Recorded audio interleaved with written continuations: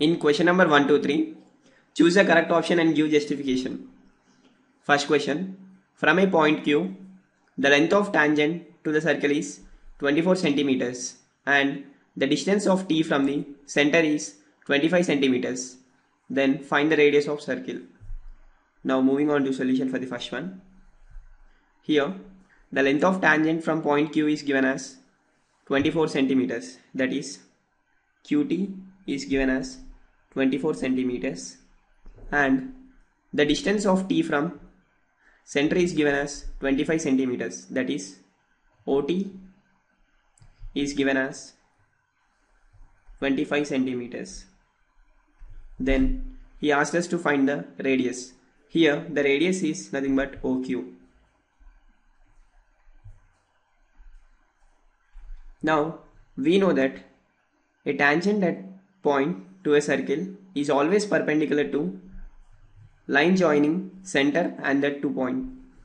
Therefore here angle OQT will be equal to 90 degrees, and from this we can say that OQT is right triangle. Now by applying the Pythagoras theorem here, we get OT square is equal to OQ square plus QT square.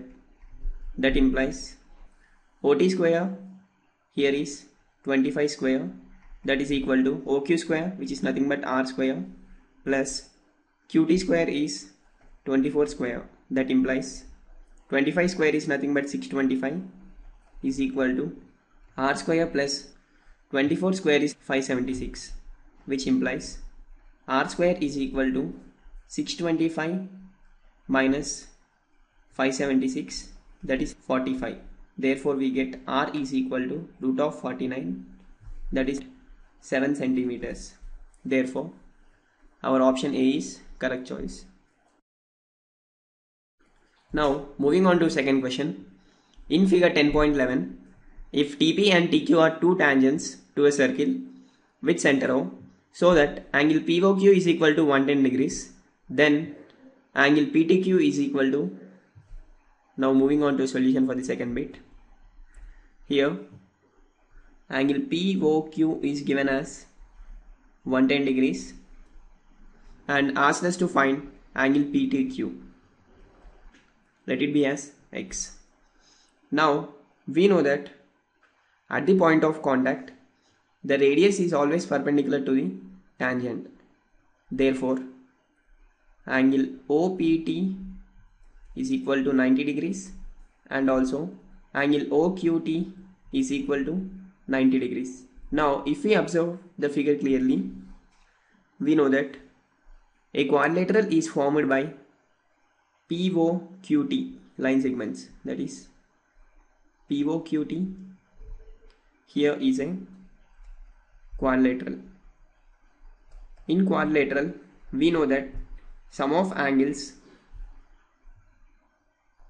is equal to 360 degrees, which implies angle P plus angle O plus angle Q plus angle T is equal to 360 degrees, which implies angle P here is 90 degrees plus angle O is angle POQ, that is 110 degrees, plus angle Q is 90 degrees again, plus angle T is X, which is equal to 360 degrees. That implies 90 plus 90 is 180 and 180 plus 110 is 290. So here left hand side becomes 290 plus X is equal to 360 degrees, which implies X is equal to 360 degrees minus 290 degrees, that is nothing but 70 degrees. Therefore in the second question option B is the 70 degrees and that is our choice. Coming to the third question. If tangents PA and PB from a point P to the circle with center O are inclined to each other at an angle of 80 degrees, then angle POA is equal to, now moving on to solution. Let us consider a circle with two tangents from P are drawn that are PA and PB. Let O be the center of circle. Let us join the OA and OB.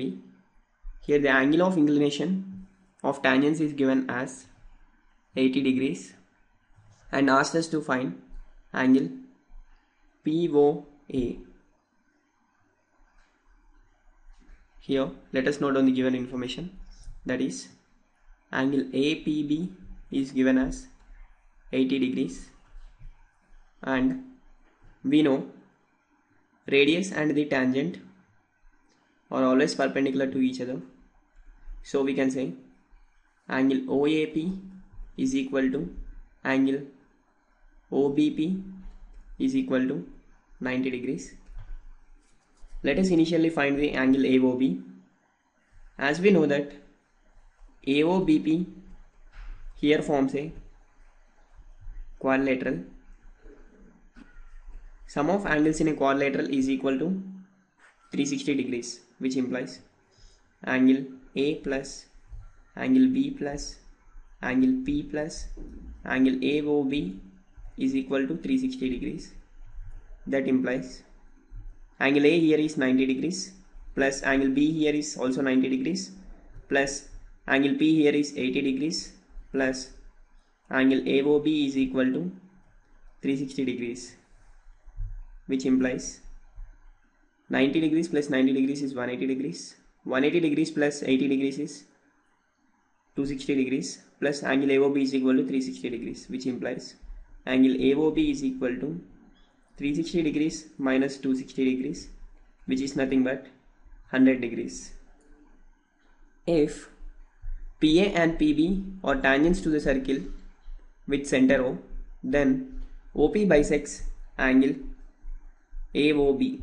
Therefore, angle POA will be equal to angle POB, which will be equal to half of angle AOB, since it bisects angle AOB, that is equal to half of angle AOB here is 100 degrees, that is equal to 50 degrees.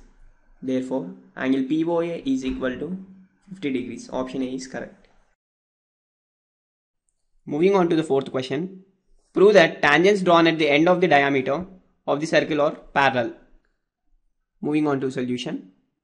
Let us consider a circle with the tangents drawn as shown in figure. The circle has center O, and here CD and AB are tangents at ends of diameter. Now, if we consider CD as a tangent, we know that tangent subtends an angle with the radius at the point of contact is 90 degrees. Therefore, here angle OQC is equal to 90 degrees. And if we consider AB as tangent at the point of contact P, AB subtends angle 90 degrees with the OP. Therefore, here angle OPB is equal to 90 degrees. So, as from 1 and 2, we can say that angle OQC is equal to angle OPB. That is, if we consider CD and AB are two lines and PQ as transversal, here alternate angles are equal. Therefore, we can say the lines AB and CD are parallel to each other. Therefore, finally we can conclude that tangents drawn at the ends of diameter are parallel.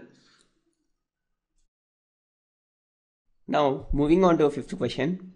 Prove that perpendicular at a point of contact to the tangent to a circle passes through the center. Now, moving on to solution. Let us consider a circle with a tangent drawn, and also from the point of contact a line is drawn towards its center. We know that at the point of contact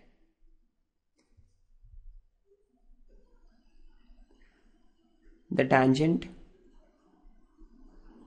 to a circle is always perpendicular to the radius, and as we know that radius is defined as line joining center and point on the circle,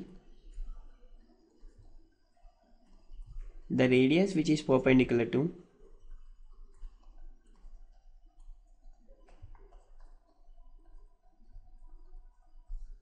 tangent at point of contact passes through center.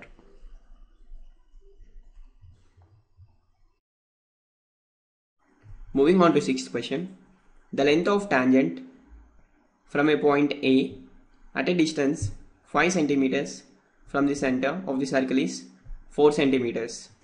Find the radius of the circle. Now moving on to solution. Let us consider a circle with the tangent drawn.